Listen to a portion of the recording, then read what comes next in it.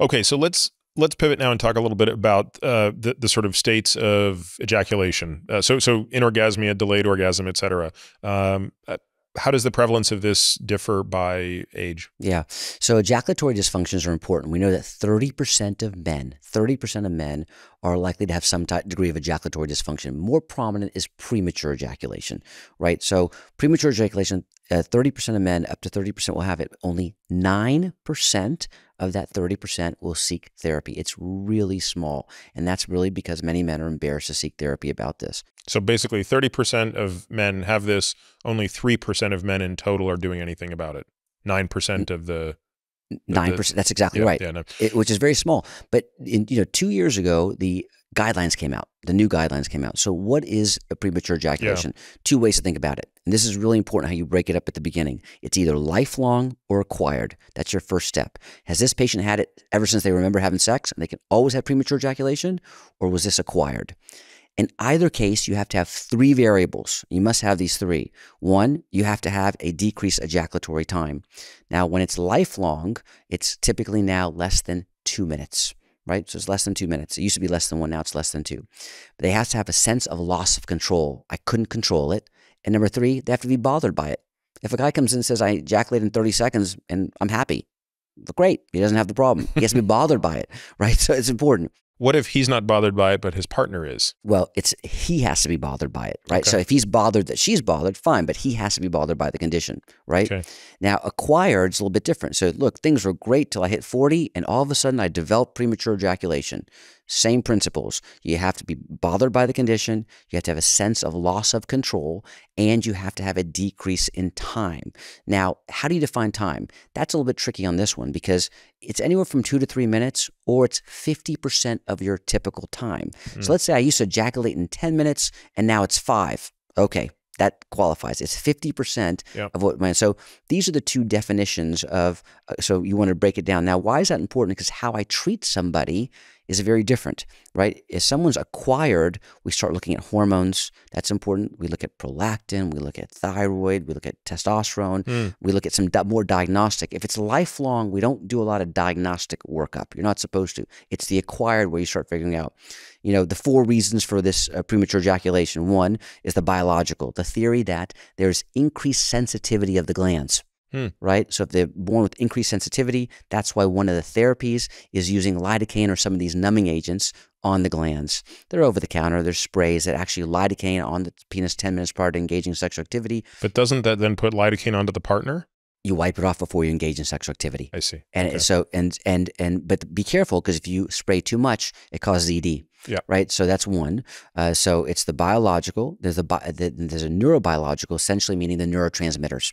So essentially that there's too little serotonin. The neurotransmitters are causing an impairment for the ejaculation. There's some belief on genetic. We don't have an assay right now, but there are four genes that have been implicated. There's some gene. But these genes are only implicated in lifelong or in acquired? In acquired. Sorry, it should be lifelong. I'm sorry. Okay, and there's polymorphism of and they're the receptor, neurosteroid receptor genes, right? And there are 4 of them, but we don't use this clinically. We don't look for the assay. We just know that more studies need to be done. And the last one's important. It's psychological, right? If you have a new relationship, stress, any kind of that causes some psychological impairment, that can actually cause premature ejaculation. Do you have a sense of why stress can have opposite effects? Why is it that in one man, stress might result in ED, and in another man, it might result in no difficulty with an erection, but premature ejaculation? Yeah, I think it's how you interpret. I can't answer that. I don't know the answer. I do know that stress, though, significantly affect you in all sexual function. I call it SAD. It's stress, anxiety, and depression. Patients suffer from those. So stress can have a significant impact on all forms of sexual dysfunction, right? And so, but stress has a huge impact when it comes to sexual dysfunction. A lot of men, when the stress, have difficulty getting an erection, but it does affect premature ejaculation as well. So these are the reasons why men have it. So how do you treat it? There's some treatment options, and the first line therapy typically is the spray I was talking about, lidocaine spray that you can use. We use Promestin. It's over the counter. It's easy to get. The second one you can use typically is SSRIs, so antidepressants. But some men say, I don't want to take an antidepressant. I say, okay, you don't have to take it every day, although it works best if you take it every day, but you can take it on demand. The problem with on demand is you got to take it 6 to 8 hours ahead of time. Yeah, which is counterintuitive, right? Because one of the side effects of an SSRI is reduction in libido, right? And ED, both, and erection and libido. So you're right. So you just have to realize that those are, and then first line therapy should always be sex therapy. This is one area where sex therapy is very effective. And sex therapists are what? What is the formality of training to be a sex therapist? They are certified. You have to have a certification. Typically psychologists or psychiatrists? Typically psychologists, not psychiatrists, but psychiatrists can be certified in sex therapy. Okay. But they're very helpful because there's two techniques, the start-stop technique, the squeeze technique, that teach patients how to prolong the ejaculate. But again, a lot of times patients say, just give me the pill. I say, fine. I mean, but if they did the work, that's a cure, right? That's a cure for PE. So those are the first-line therapies. There are second-line therapies. The two second-line therapies are tramadol, a narcotic, right? And actually has been shown, if you look at the ejaculatory time less than 1 minute, a lot of studies show up to 7 minutes.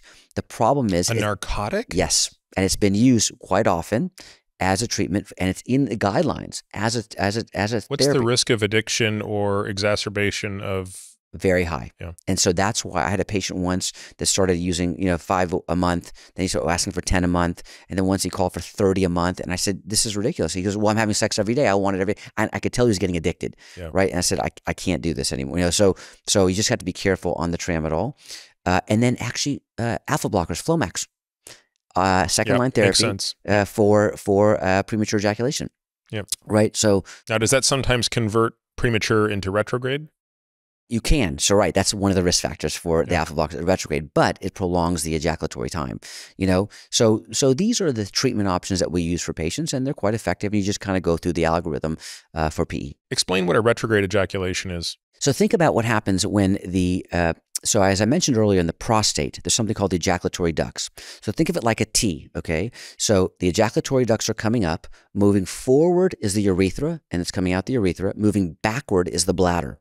So when the sperm comes up and the seminal fluid comes up, the tendency is for the fluid to go back into the bladder. But as the man has an ejaculate, he closes off the bladder neck. So the fluid cannot get into the bladder. It's forced to go out. But when you take a medication like an alpha blocker or certain other medications, it can actually open the bladder neck. So what happens is the sperm comes up, seminal fluid then goes into the bladder. And so nothing comes out of the urethra. And when the man urinates or voids, then the seminal fluid will come out. Is there any harm of a retrograde ejaculation? No harm at all. Just some patients find it annoying. Yep. Obviously would impair reproduction. So for sure. So if someone's trying to have a child, we would not problem. be. Yeah. Yep.